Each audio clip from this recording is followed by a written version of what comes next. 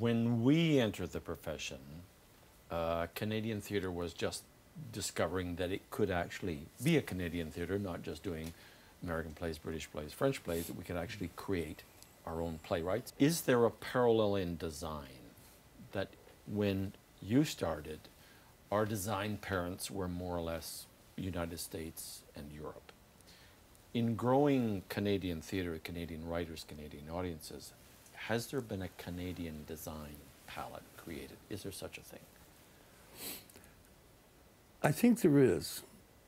And the reason that I say that is because one of the essays, I wrote an essay for that artsalive.ca website, that the order was to write an essay describing the relationship between the director and the designer, but talking specifically about specific designers and directors. And so I went, oh, wow, that's an interesting subject. And we started throwing names around about who I might write about. And then arranged them chronologically. And we came up with the relationship that Robert Prévost had with Jean Gascon. This is before you and I started even, but I mean, they were one of the initial kind of director-designer collaborators way back when the Théâtre du Nouveau Monde was created. So, you know, I knew Mr. Prévost because he had been one of my instructors when I was at the theater school. It was towards the end of his life, you know, and so I'd known him and studied with him. I also wrote about, who else did I write about? I wrote about Robin Phillips and Daphne Dare. Right. I wrote about John Woods and John Ferguson. More recently, I wrote about Peter Hinton and E.O. Sharp, designer he's collaborated a lot with. And it is this kind of sequence of designer-director relationships that has evolved into a kind of Canadian confidence in design, you know, and design for the theater. One of the great deal makers for that, for this was, I also wrote about John Penway and Marty Meriden, because they did a lot of work at NAC, especially in Stratford.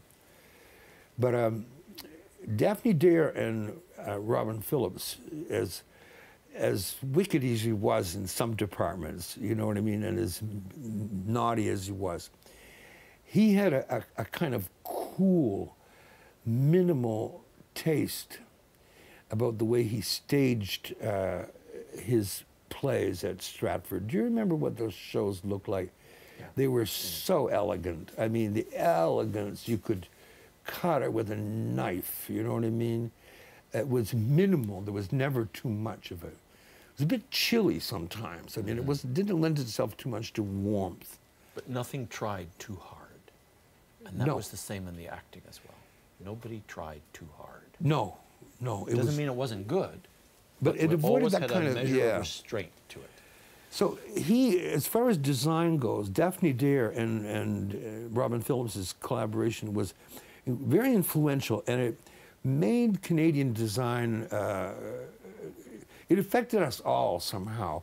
I mean, we were still remembering how Madame Mosevich might have designed for, Tanya Mosevich might have designed the original for designer of the stage. Tyrone Guthrie and stuff, which was wonderful, but very much of a period, you know, very much of the 50s.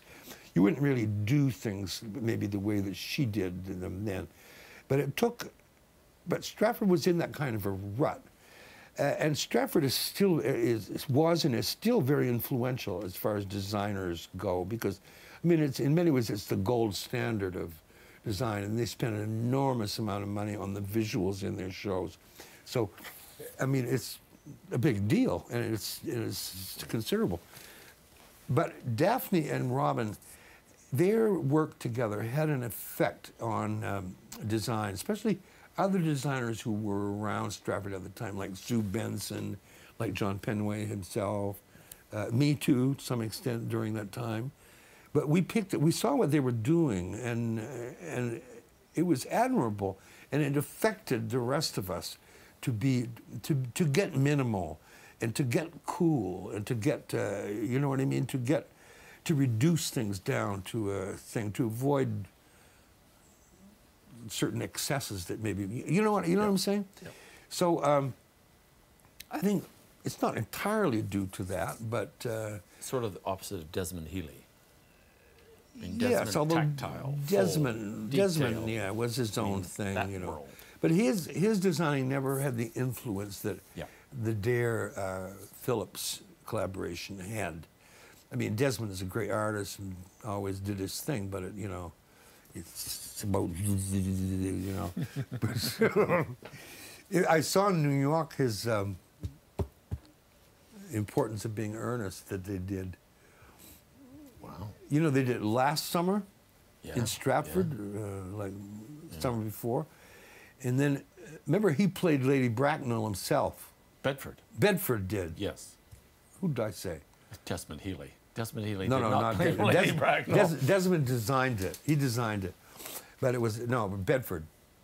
And God, it was a huge hit in New York. I mean, a huge hit in New York.